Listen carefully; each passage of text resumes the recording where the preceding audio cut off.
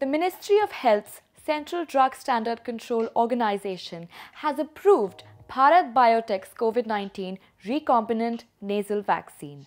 This intranasal route has been approved and will be implemented for primary immunization of those aged 18 years and above. Numerous viruses, including the coronavirus, enter the body through mucosa, the moist spongy tissues that border the nose, mouth, lungs and the digestive system. This causes these cells and molecules to mount a mucosal immune response. According to experts, an intranasal vaccine can fight against the virus even before it tries to cross the body's protective barrier.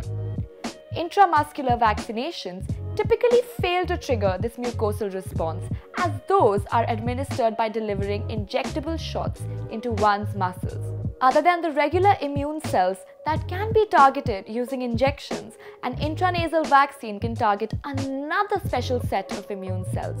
The B cells residing in the area will produce another type of antibody called IgA with this method. This antibody is crucial in eliminating airway pathogens.